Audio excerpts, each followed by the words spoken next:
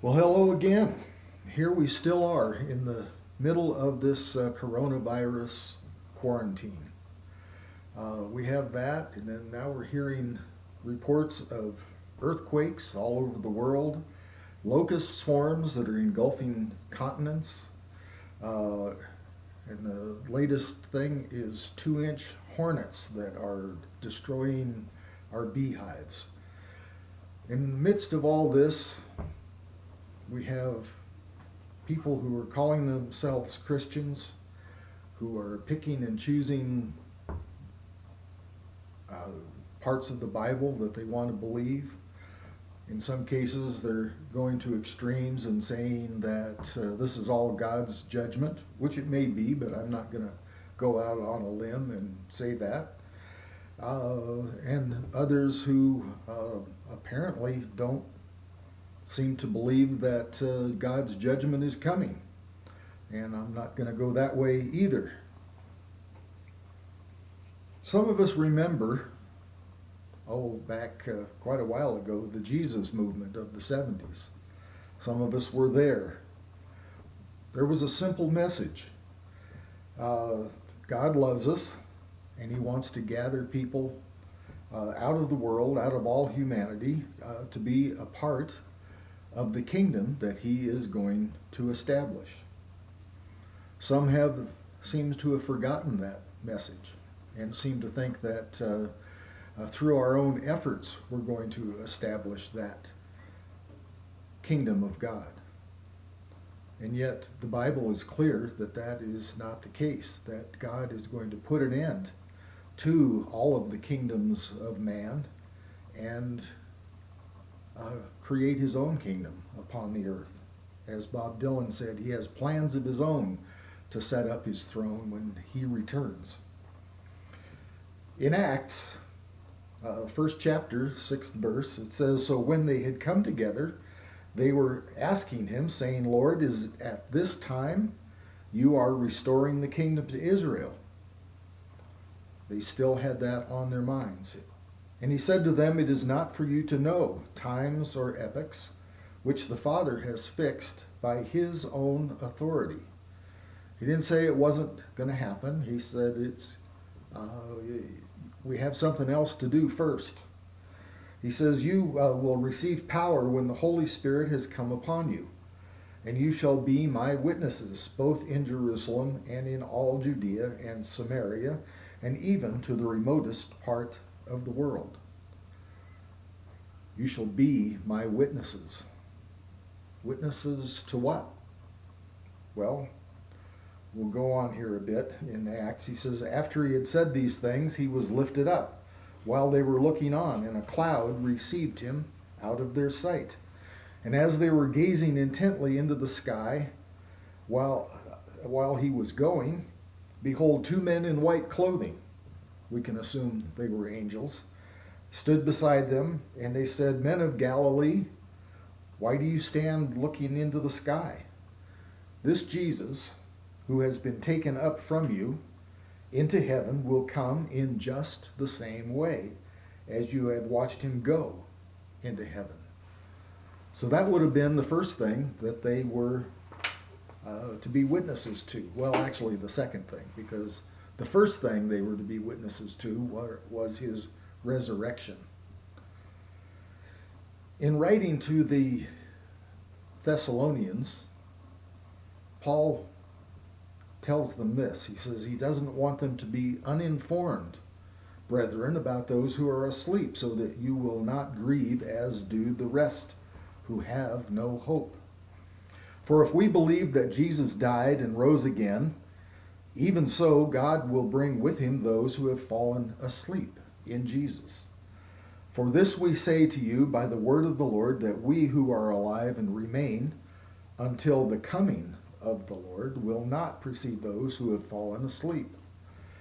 For the Lord Himself will descend from heaven with a shout, with the voice of the archangel, and with the trumpet of God, and the dead in Christ will rise first.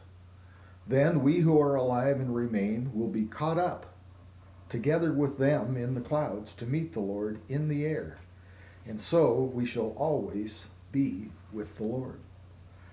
This seems like something else that the disciples were to be witnesses to. The fact that the Lord had gone into heaven and that he would return from heaven. And not only that, but he was going to change us into his image and likeness. Interesting that I had a theology professor that, going over this scripture, said, well, we really don't know what Paul was talking about. You know, if we don't know what Paul was talking about here, how can we know anything? It seems really quite clear. It is really what the whole book of 1 Thessalonians is about. Looking in chapter 1 of 1 Thessalonians, Paul commends the Thessalonians, first of all, for their faith. He says, "For our gospel did not come to you in word only, but also in power and in the Holy Spirit and with full conviction, just as you know what kind of men we proved to be among you for your sake. And you also became imitators of us and of the Lord, having received the word in much tribulation with the joy of the Holy Spirit." And then he says, so that you became an example to all the believers in Macedonia and Achaia. And what was their faith in? He says, for the word of the Lord has sounded forth from you.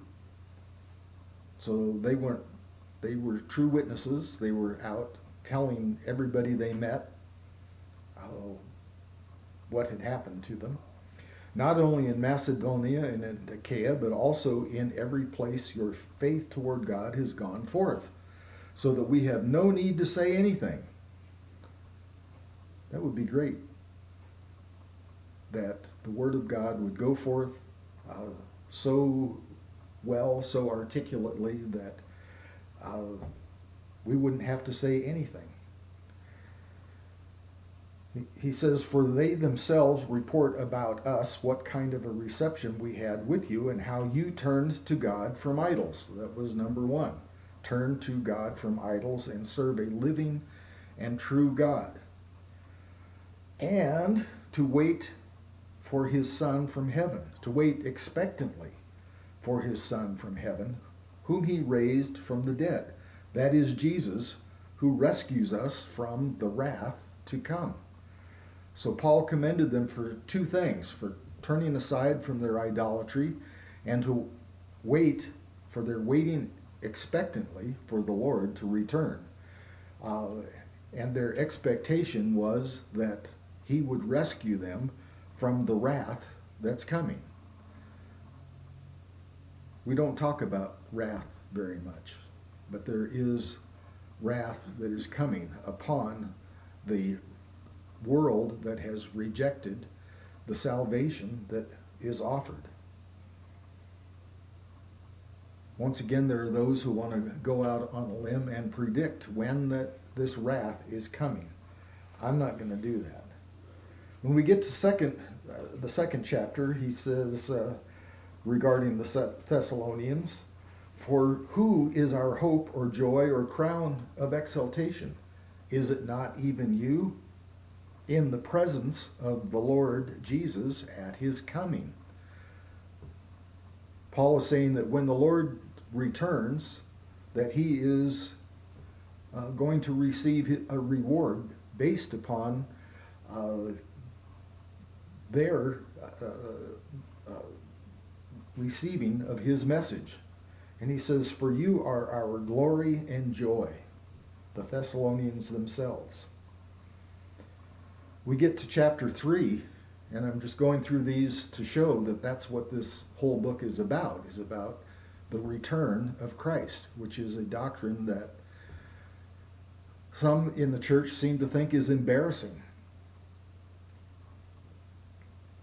Chapter 3, verse 12, it says, and may the Lord cause you to increase and abound in love for one another and for all people, just as we also do for you, so that he may establish your hearts without blame in holiness before our God and Father at the coming of our Lord Jesus with all his saints. See, so it's not just in chapter 4, it's in all of the chapters. And we get to 4, and it says, "But we do not want you to be uninformed, brethren, about those who are asleep, those who have died. They are going to participate just like the rest of us, so that you will not grieve as do the rest who have no hope. For if we believe that Jesus died and rose again, even so God will bring with him those who have fallen asleep in Jesus. For this we say to you by the word of the Lord, that we who are alive and remain until the coming of the Lord will not precede or go before or possibly interfere with those who have fallen asleep. For the Lord himself will descend from heaven with a shout, and with the voice of the archangel, and with the trumpet of God, and the dead in Christ will rise first. Then those who are alive and remain will be caught up together with them in the clouds to meet the Lord in the air, and so we shall always be with the Lord. Therefore, comfort one another with these words." In chapter 5, he says, "Now as to the times and the epochs, brethren, we have no need of anything to be written to you. For you yourselves know full well that the day of the Lord will come just like a thief in the night." Nobody knows when this is going to happen.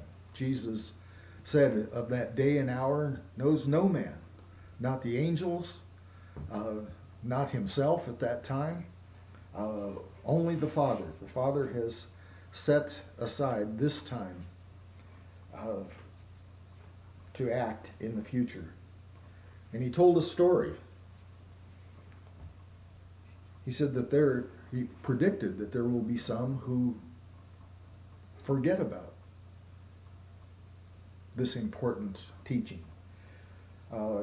He said, "Who then is the faithful and sensible steward?" This is in Luke 12.